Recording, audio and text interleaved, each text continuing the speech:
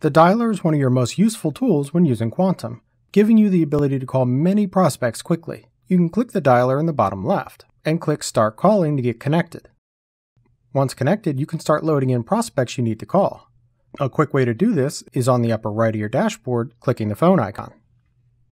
All the prospects that my plans have scheduled me to call today are now loaded in.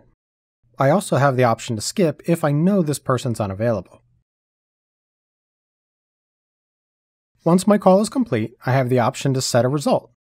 I can select whether it was busy, disconnected, no answer, not available, reached, they became a prospect, or whether they were an inbound call.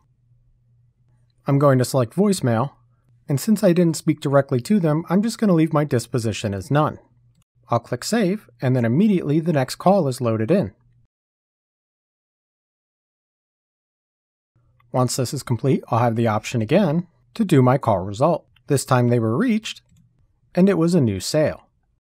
As I continue to complete items off of my plans, you see them updated on the dashboard that they no longer need to be done. Another place that you can load calls into the dialers from List. I may have received this list from a leads agency and want to start calling them right away. If I want to remove prospects from my dialer, I can click the X in the upper right. You also have the option to type in a phone number, and then you can click Call. You'll see your dialer flashing when it's connected, but when you hang up your phone, it'll go back to white solid.